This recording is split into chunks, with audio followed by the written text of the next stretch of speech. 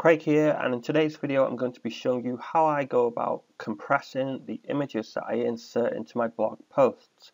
Now I'm going to show you how I do this, and then I'm going to show you a couple of tests that I've run to show you the difference and why you should be compressing your images.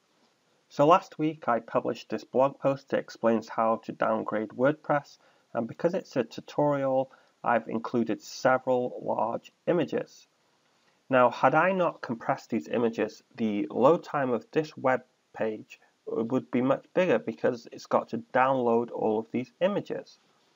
So that is exactly why you should consider compressing any images that you embed or insert into your blog posts or pages. So generally what I'll do is I will record my tutorial video first, then after it's rendered I will play it, and then I'll pause it at certain points where I want to capture a screenshot.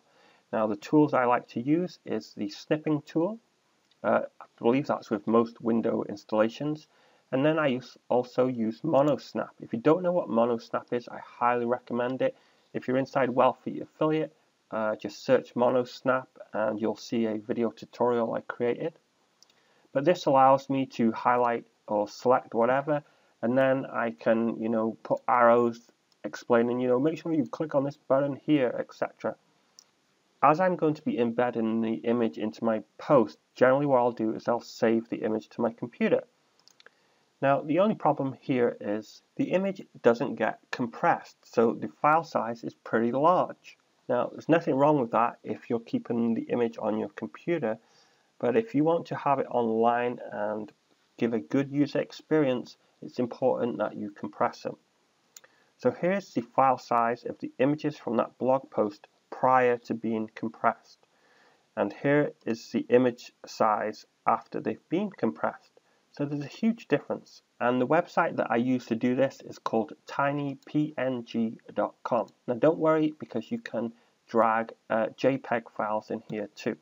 Now there are several websites that do the same type of thing. I much prefer this one for a couple of reasons. One, you can use PNG or JPEG, and two, I can drag several images at once, up to 20 images at once. Okay, so this is basically how it works. I capture my images, I drag them over, it starts compressing straight away, and this image is 185 kilobytes. It's compressed it by 75%. This one's only 58, so you can see how much it's compressed it by. The total is 73%. 733 kilobytes, that's almost 3/4 of a megabyte. It's reduced the file size of these 7 images. So my next step would be I would just click on each one of these, download the images to my hard drive, ready to embed into my WordPress post. So what I've done for this video is I've created a test WordPress website, and I've created 2 pages. One contains the default images that have not been compressed, and the other one contains the compressed images. Now the images are in a slightly different order because I re-downloaded them and uploaded them, but it contains the same amount of images, just a different compression. So the testing tool that I'm using is Google's own page speed testing tool. If you want to find it, just search Google page speed test, and it's probably going to be one of the top 2 results.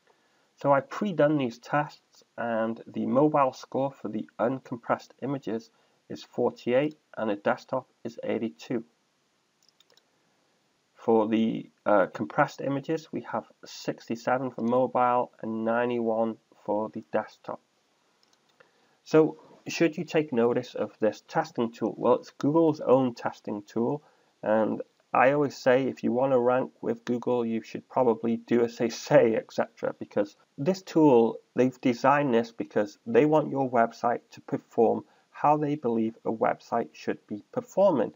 So it's telling us right here, what should I fix? Well, you should optimize your images.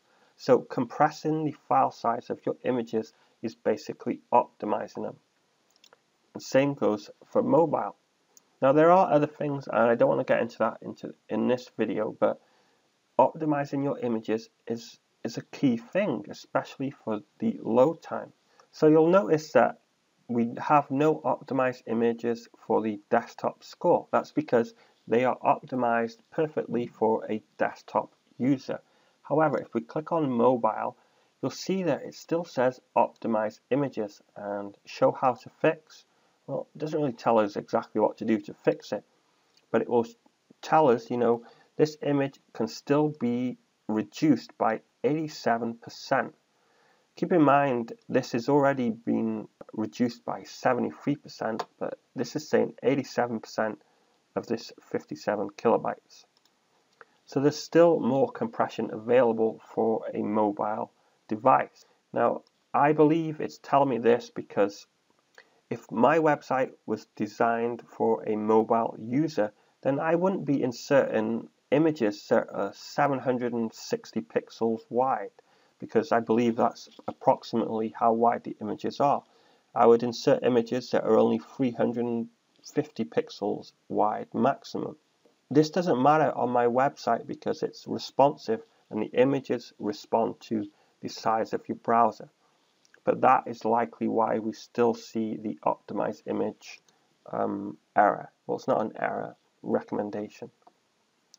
Now, before I end this video, I do want to jump back and show you something else I was playing around with. So today I installed two plugins. One, the W3 Total Cache, a cache plugin. I highly recommend you install some type of cache plugin, but with caution. If you don't know what you're doing, maybe look into it and research how to do this. And the other plugin, which I've never seen before, was called Speed Booster Pack. Now, the reason I installed this is because it was telling me it's going to put a whole bunch of my scripts in the footer area instead of the header area.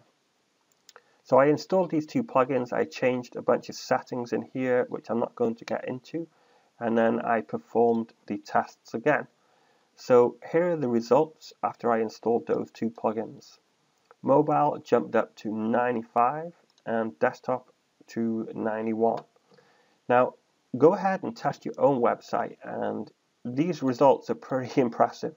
Granted, there's not much content. There's only 7 images on the web page that's been tested. So I decided to go over to GT Metrics, and we got 99 and 95. Now, if you've ever been here, that's pretty impressive again. Then tools.pingdom.com, 92. I guess that's not that abnormal, 92 for the grade. But anyway, that was from installing two plugins that were called the Cache plugin W3TC and Speed Booster Pack. So that's it. That wraps up this video. Again, I highly recommend you compress and optimize your images. There are several different tools out there. Play around with them. I personally like this one for several reasons, like I've already explained. And the other reason maybe I didn't cover is you don't lose any quality in the image when you use this tool. Now, there are other tools that will compress your image even more, but once you go past a certain percent, around 70%, you start to lose quality in the pixels, etc.